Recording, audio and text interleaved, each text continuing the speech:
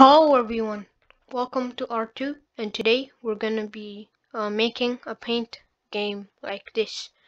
So we have a pencil tool and an eraser tool, and the black we can draw with black, and we can just change color and draw. The other feature is we can change the pen size, so we can make it 10 or it goes up to 30. So you can color the screen as well. So yeah, and the eraser is just erases everything. So I'm gonna be showing you how to make this. There's also a dark mode button, but I'm not gonna be showing you this today. So yeah, let's get started.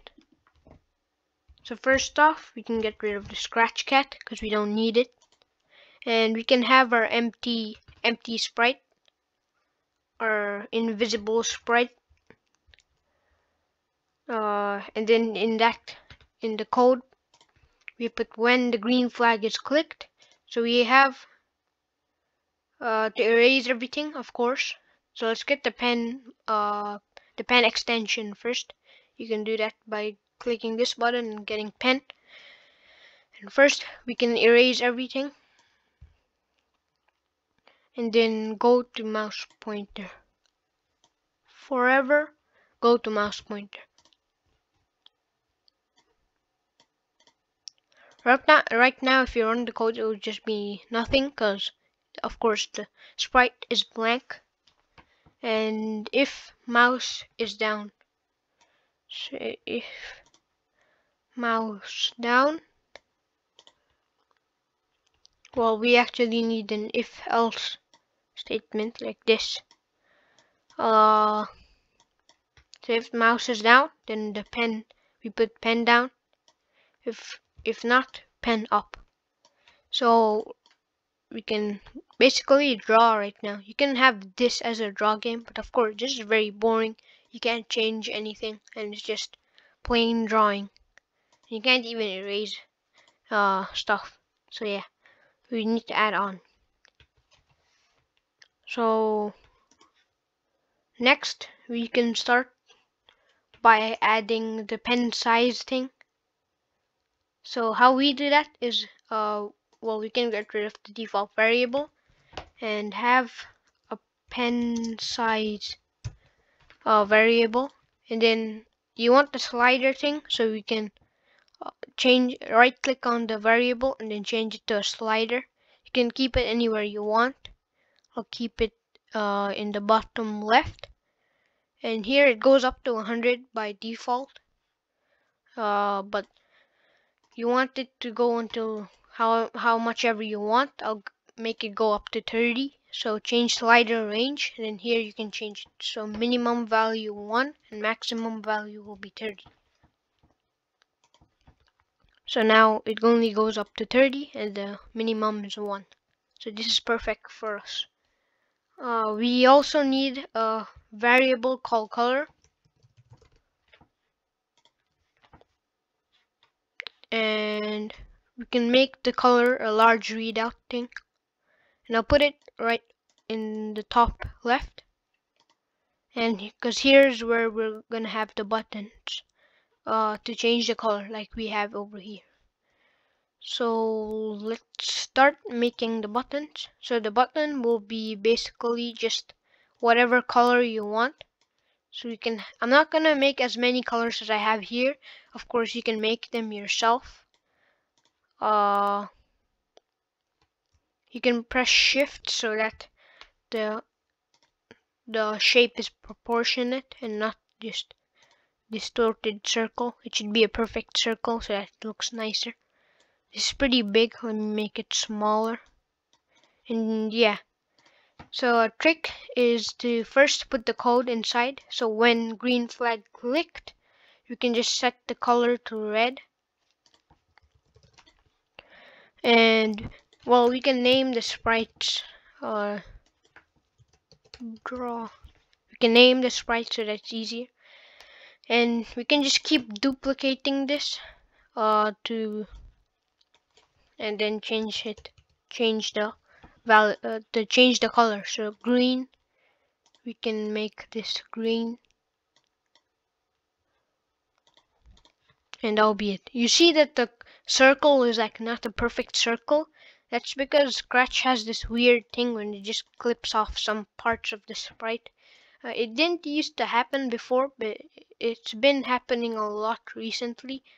So, well, the solution to this is just to make an invisible square around it. Don't make it too big, otherwise it might cause more problems. Yeah, you can do it like that, like a mini invisible thing around it, and yeah, that will avoid clipping, as you can see right here. So you can continue and make it for all colors. I'll be making it for 2 more colors. Let's make yellow. Yeah, this thing happens, so the solution to it to just click the circle and then make it go to the front, and then we can color the sprite. Yep, it's kind of greenish yellow. Let's make it a little more yellow. Yeah, okay. And let's make orange, and then we can start doing some more coding. So I'm gonna just place them here. Right here I have like a lot of colors, but I'm obviously not gonna make all of them because it's just gonna take too much time. Let me just label these yellow and orange. So yeah, why is this weirdly named red? Okay, so we can continue. So for this we can put it as green. This we can put it as yellow, and for this we can put it as, well, orange.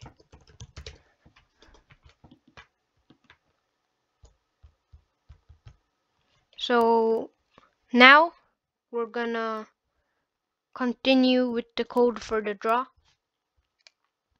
So we're gonna have a lot of if statements in a forever loop.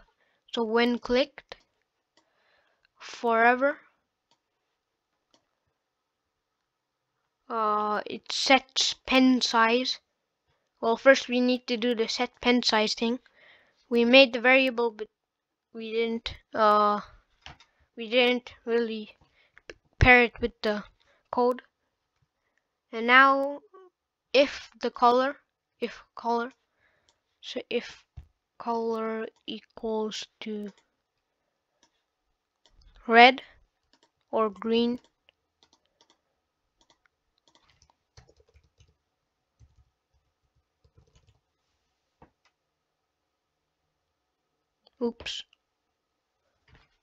or yellow or orange, then it's gonna set the pen color to red. So there's many shades of red. You want the exact shade, so you need to go to this. You can click on it, then in the fill color you can just check what shade you have. I have 0, 100, 100. You should put it the same, so 0, 100, 100. And for green you should do the same. Whatever color you have, you should check the color first, otherwise the color that prints will be different than the color you actually want. 29, 100, 100. So here we also put it as 29, 100, and 100. So for this yellow, let's see what shade it has. It has 1800, 100. So in the code we also set it as 18, 100, and 100. For orange it's 1300, 100. So we can go ahead and do that. So yeah, by default, never mind. So we need the draw button, the pencil and the eraser button. So let's just make a quick pencil. I'm not sure if it's already there. I hope it is. Yeah, there is. Gonna use the same one as we had there. Let's make this smaller.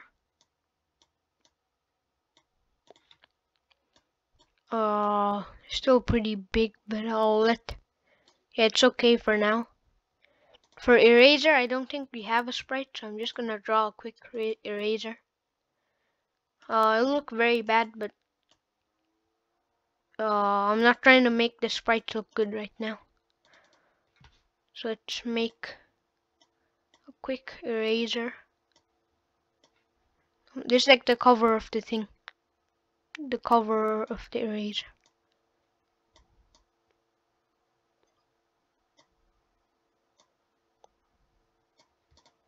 Yeah, this is the eraser we have for now. Looks very big and stuff, but then we're not trying to make the sprites look good, so it's okay. And when this sprite is clicked, wait, we did something. Yeah, we did it wrong. We need to do when this sprite is clicked.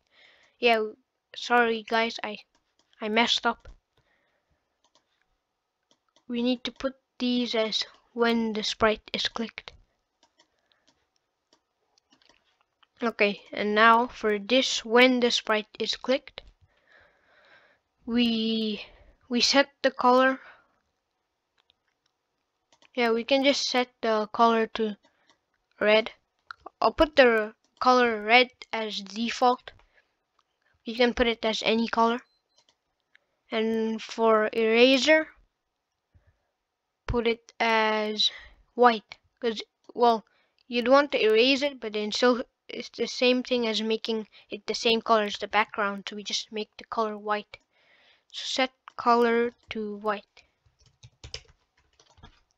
Now here we can continue the if statement and put if we already have the red statement, so you don't need to do anything for that. If color equals to white, then we set it to white, which will be 0, 0, and 100. And that should work now. Now orange, we can, is this orange or yellow? Yeah, why is it always yellow? Think we didn't change it for orange. Yeah, we didn't change it for orange. Orange is 13, so it should work now. Let's try it in full screen and erasing. Let's put the eraser big. Yeah, it works. So yeah, this will be your simple paint game. You can of course add more colors. These are very few colors, and you can make your sprites look better, and also add more stuff like more tools, paintbrush tool or like spray tool and stuff, and also dark mode like I added over here. So yeah, that'll be it for this video. If you enjoyed it or found it helpful, then please like the video and subscribe, and I'll see you next time. Bye.